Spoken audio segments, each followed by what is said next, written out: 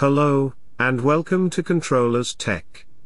This is another video covering the FDCAN peripheral of the STM32, and today we will use the normal mode. I have already made a video on the loopback mode, you can see it in the top right corner. You must watch that video first, as I am not going to cover everything in this video, even the code is going to be the same as the previous one.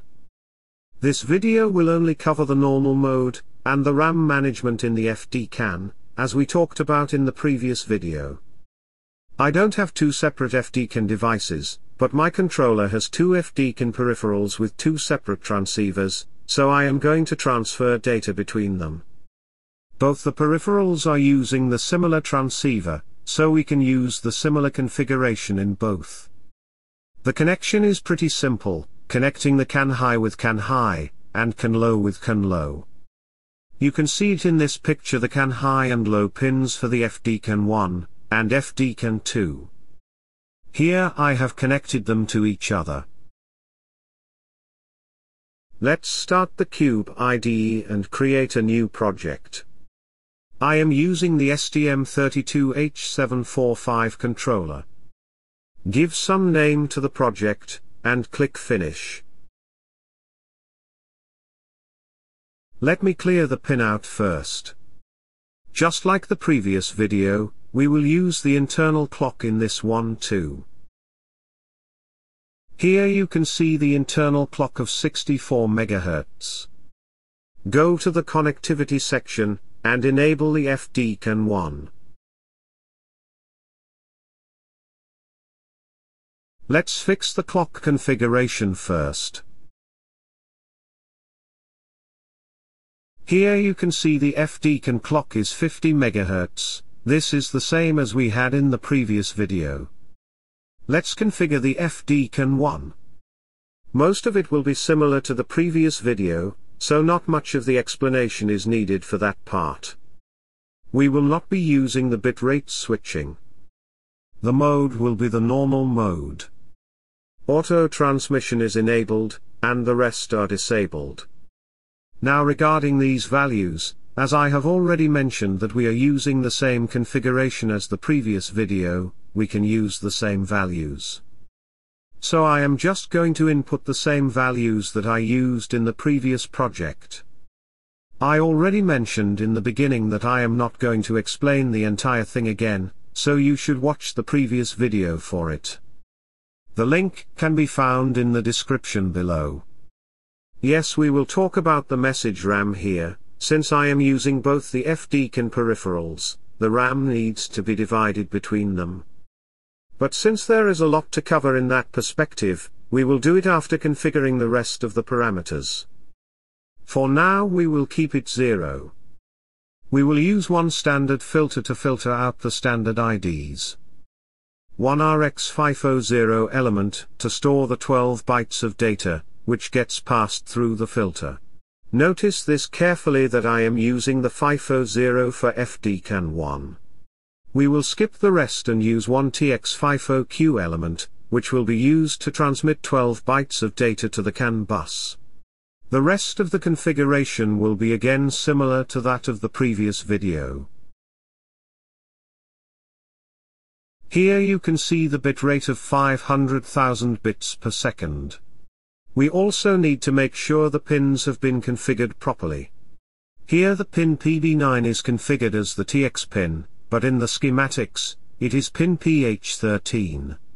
So I am changing it to PH13. At last, enable the interrupt 0.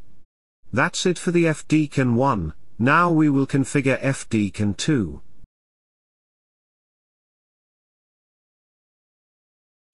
The pins configured for the FDCAN 2 are also wrong, so let's correct them.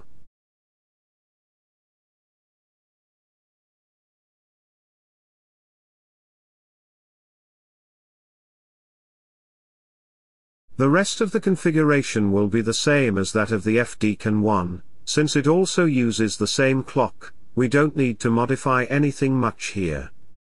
We will talk about that message RAM in a while. Note here that I am not using the RX500 this time. We have already used the RX500 for the FDCAN 1, and it's not like if we use it here, it will not work. It will obviously work, but in the callback function, we will have to use more conditions to check if the received data is coming from FDCAN 1 or CAN 2. Since we do have the option to use another FIFO, we can use the FIFO 1 for this case. And the rest of the configuration is now similar to FDCAN 1. Enable the FDCAN 2 interrupt 0. Alright, the configuration is almost complete, so now we will talk about the RAM management. We will use the same reference document, AN5348, that we used last time. So as I mentioned, the FDCAN peripherals share a common RAM, which is 2560 words in total, which translates to 10 kilobytes. This RAM accounts for the filters you are using, the TX and RX FIFO, and some other things. Unlike regular CAN, we can use multiple filters, and multiple FIFO in the FDCAN. As you can see here, we can use up to 128 elements of the standard filters. This in total would occupy 128 words from the RAM. So this means one standard filter occupies one word.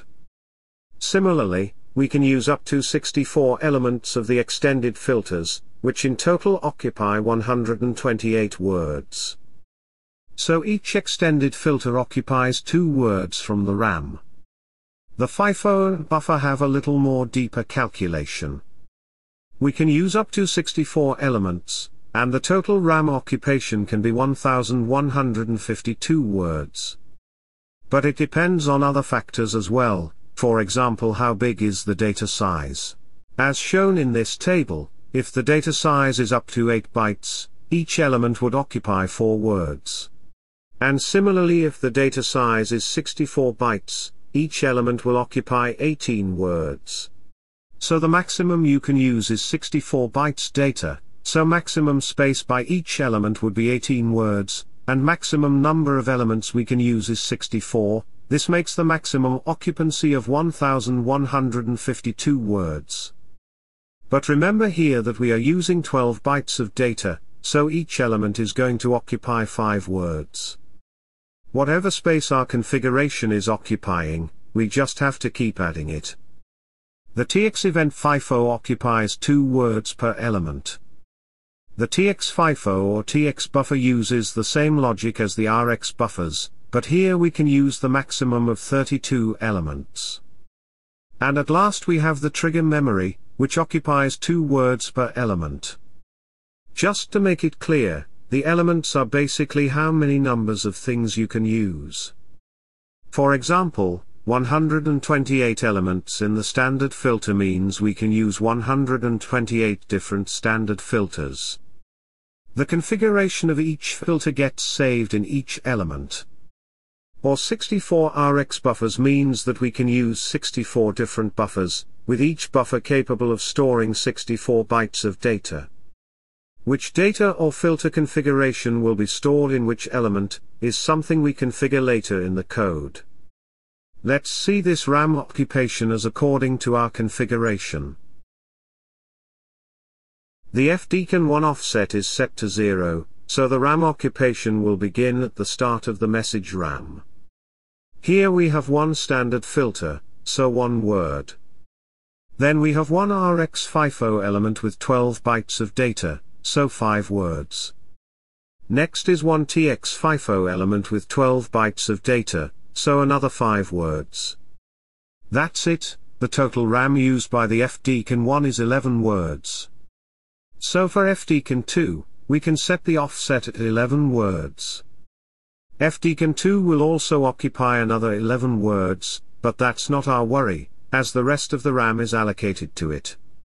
Since there are only 2 FDCAN peripherals, I could simply divide half the RAM to each peripheral, setting an offset of 1280 for FDCAN 2. But I wanted to explain this division, and this is why we will go with the offset of 11. That is it for the configuration. Click Save to generate the project. Let's build the code once. As I mentioned, we will use the same code that we created in the previous video about the loopback mode. Here is the main file from that project. We will start with the filter configuration of the CAN peripherals. So let's copy this. And we will paste it in the FDCAN1 init function. The ID of the FDCAN1 will be 11 hexa, and that of the FDCAN2 will be 22 hexa.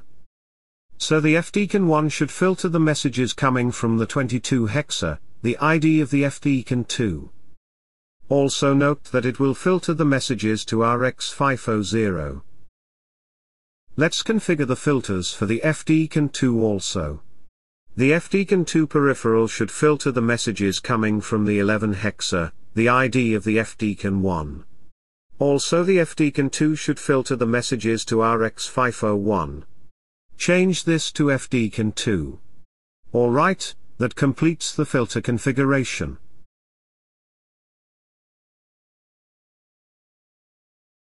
Let's copy this part now.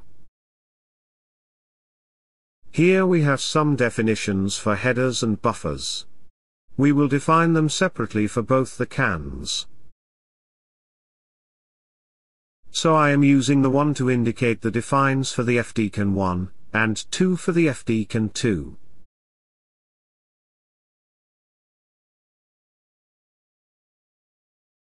Next comes the callback. This callback is basically called whenever there is new data received in the RX50. We will write another callback for the FDCAN2. The changes will be that instead of 500, it will be 501. Basically it's a callback for the new data in RX501. The same change needs to be made here, and here, and here. If the callback is triggered due to the new message in RX501, we will first copy the data from the RX501. GetRx message is the function for the same. It will copy the data from RX501, and save the header information in RxHeader2, and data in RxData2. After copying the data, we will activate the notification again, so that the interrupt can trigger again when the new data arrives. I forgot to change them in FDCAN1 callback function. Alright, let's go inside the main function now.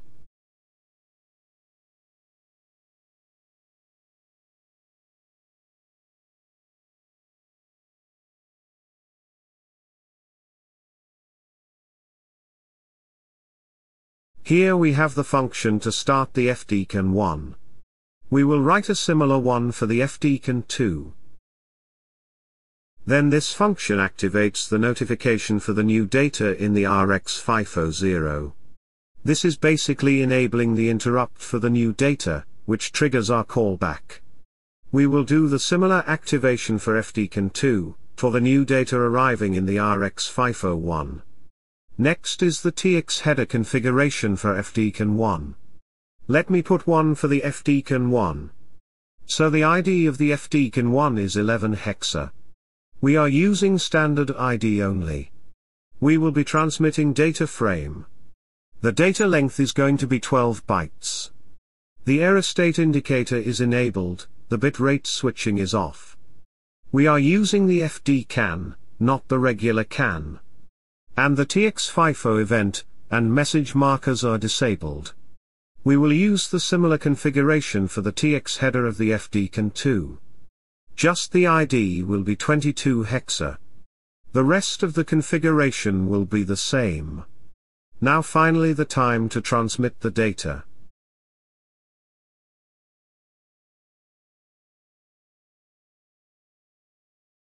Add message to TX50Q can be used to add the message to the TX50, which will be then sent to the CAN bus.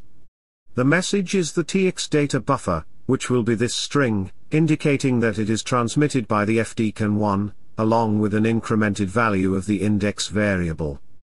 So inside the while loop, the FDCAN1 will keep transmitting this message every 1 second.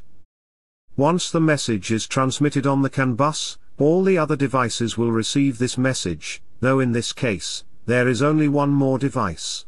The ID of the transmitter is 11 hexa, and since we have programmed the filter of the FDCAN2 device to accept the messages from this ID, the message will filter through to the RX501. On receiving a new message in the RX501, the callback will be triggered. Here we will copy the information from RX501, and store them in RX header 2 and RX data 2. After enabling the notification again, we will transmit similar data to the CAN bus. Accept this change to identify that it is transmitted by the FDCAN2. Once the data is transmitted on the CAN bus, the FDCAN1 will receive this data, and here we will just store the information in the RX data 1 and RX header 1. Again after 1 second, the FDCAN1 will retransmit modified data, and FDCAN2 will transmit another response.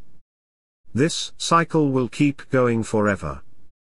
Let's build this code now. We have some warnings about the sprintf function. Let me typecast this to a character pointer. Also include the header file for the sprintf function. Alright, everything is clear now, let's debug the code. I have added the TX headers and datas in the live expression. Since the transmission is done by the FDCAN1, let's put a breakpoint inside the callback of the FDCAN2. Let's run the code now. We have hit the breakpoint. You can see the data is stored in the TX data 1 buffer. Let's step over these functions. Once the getRx message function is called, the same data is now stored in the RX data 2 buffer. Now here we are going to transmit some data on the CAN bus, and once the data is received by the FDCAN1, this callback will trigger.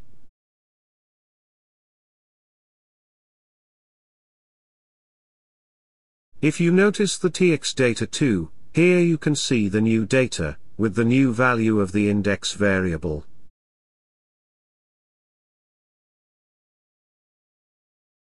Here we have hit the breakpoint. Let's see if we get the same data in the RX data buffer.